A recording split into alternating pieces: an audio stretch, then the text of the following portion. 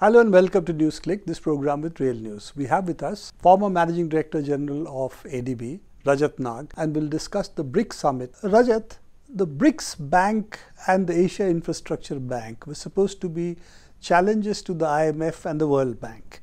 Particularly the Asia Infrastructure Bank was supposed to fund a lot of infrastructure projects which otherwise the World Bank was funding, and this was supposed to also put forward a different economic model of how infrastructure should be developed. Do you think it's made a change, or do you think it's exactly following the World Bank pattern? I think that the AIIB or the NDB were formed for a very different reason than the one you mentioned. It is true that one could argue that they were there to provide additional funding for infrastructure, different funding, etc. But the fundamental reason was that the governance of the Bretton Woods institutions was totally out of sync with the reality, with the emerging economies now much more important, much more powerful than the reflection they had at the Bretton Woods institutions. For example, Bretton Woods institutions, the voting was in the hands of essentially the older economies. Exactly. And for example, Belgium or Luxembourg had a higher voting percentage in IMF than Brazil, for example. Luxembourg? Luxembourg. I mean, that's almost a state-led principality. Okay? But I think, though, to be fair, the IMF was trying some reforms and the World Bank was trying some reforms. Some reforms have happened. But basically, countries like China and India were not given the due place at the table. So the formation of the BRICS Bank, or formation for the BRICS for that matter, or the AIIB, was basically a statement by these emerging economies that, look, if you're not going to give us a place at the table, then we'll not only create our own table, we'll actually create our own kitchen. So the AIIB, the Asian Infrastructure Investment Bank, was really a reflection of China's understandable growing impatience with the existing institutions such as the World Bank or the IMF. The NDB or the BRICS Bank was essentially again a reflection of that China and India, Brazil, Russia, they had very little in common, but they certainly had a common focus that they were not getting the due they deserved or they felt they deserved at the Bretton Woods institution, including, I would say, at the regional institutions such as the Asian Development Bank. So that was the reason they were set up.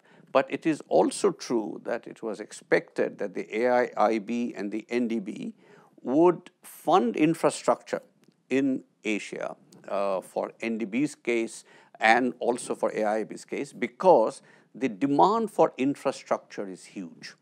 Now, to that extent, I think those institutions, it's too early to tell. Certainly, AIIB has already approved 4 loans for infrastructure in Asia. They are following essentially the similar principles of due diligence, environmental safeguards, social safeguards as the Asian Development Bank or the World Bank. But since they are new, they're probably a bit more nimble. 2 other issues that come up. One is the terms on which they borrow. Do they actually end up by shoring up the dollar as the global reserve currency? Is it going to make a change in that? That's one set of questions. Other is China had a lot of money, essentially reserves, and using that to expand the infrastructure was also argued. It's also argued that it's a means of expanding the Chinese reach outside their countries and of their companies outside their countries. Do you think there's an element of truth in this? I think there is certainly definitely an element of truth in that. I think, again, taking a slightly larger picture, stepping back, China has very assiduously pursued in recent years this one belt, one road philosophy. Now, it depends on who you talk to. If you talk to people in China, they would argue that the one belt, one road, by the way, they have now dropped one from the Belt Road Initiative, is not a way to encircle, as it were, Asia, but is really a manifestation of greater regional cooperation, greater connectivity, etc. I'd like to add one element to this which is not commonly known, that today 90% of global trade is maritime trade. Okay, Now, say if you take 300 years back, the most of the global trade in the Eurasian landmass was really road, essentially land trade. So in a certain sense, it is trying to reverse the global dominance of what I would call the maritime powers, which came up with the 17th, 18th, 19th century colonial powers, essentially. And the United States added to what China, therefore, has, I think, very cleverly done, talked about the maritime route as well. So it's the belt is really the sea belt, and the road is the old Silk Road, which they're trying to put in place. But still centered around the Eurasian landmass. That's right. With being stretched to Africa. Africa so and to Europe on the west. Yeah. Okay, but the Chinese then not only put this sort of framework in place, they actually put money behind it, i.e. they put the AIIB in place. And the AIIB, though it is definitely a multilateral institution, it now has got more than 40 member countries. It will expand to about 60 in the next few years, I'm sure. Canada is the most recent country to have applied to join AIIB, the first North American country. But the AIIB is definitely a means for China in a multilateral setting to finance infrastructure. The BRICS Bank, set up by the BRICS countries, was done also for that purpose. But I have to say, the rationale and the raison d'etre for the BRICS Bank suddenly seemed to have got a bit diluted, if not confused, by the arrival of AIIB. Now, one or the other certainly made sense. The BRICS Bank, I think, has more of a challenge. Who does it lend to? It has lent to Russia, for example. Does Russia need sort of funding from another institution for infrastructure development issues to be discussed? But AIIB certainly has a much clearer mandate, infrastructure in Asia, of which there is a huge need. And even with the Asian Development Bank and the World Bank putting a lot of money for infrastructure in Asia, still the needs are huge.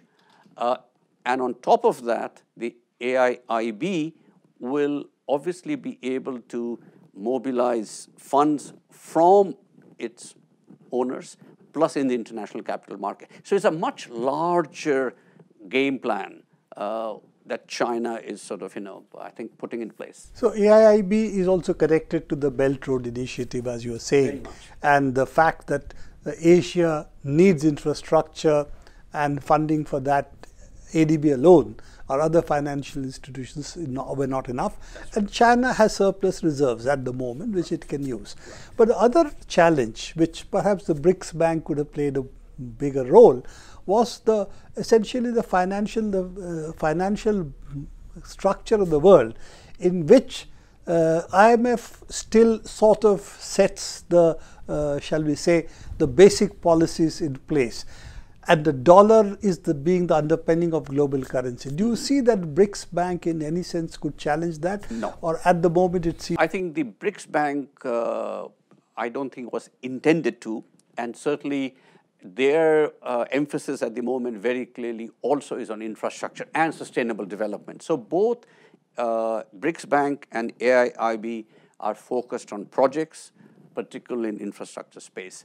The two institutions are not getting into any of the macroeconomic, macro-financial, macro-monetary issues. Then what would it be in terms of the macro-financial structure? That means that it is really not going to challenge the global hegemony, which at the moment IMF still really enjoys. 2 points here. One is China's growing importance in the world economy, and India's as well, will start to get reflected in the IMF structure. I mean, the Chinese yuan is now part of the SDR.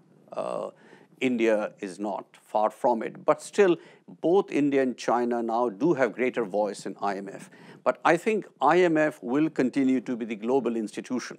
Now, within IMF, how that structure will change, and it's certainly changing very glacially, will have to, sort of wait the test of time.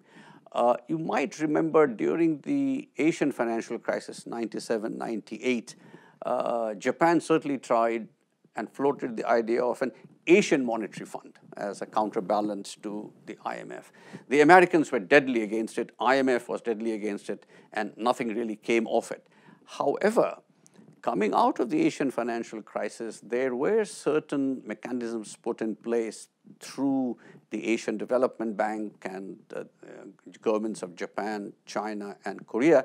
Something called the Chiang Mai Initiative basically creates some sort of a regional monetary surveillance framework. So some things were done, but nothing to compete or challenge, as you say, the global supremacy of the IMF. You talked about changes within the IMF.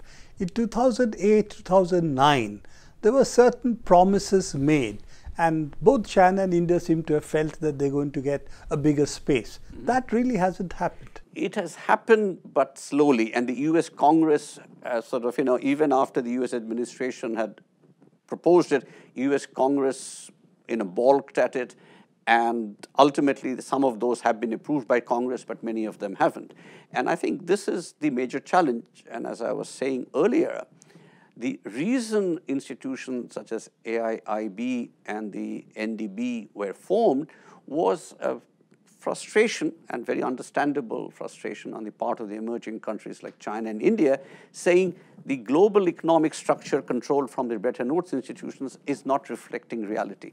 I'm afraid IMF realizes that, but the powers that be, i.e. Europe and the US, are still reluctant to let that power go. Do you think, for instance, Brazil, which was one of the really movers of BRICS, and that's why you have the B over there right in the beginning, it started with IPSA and then it also involved BRICS.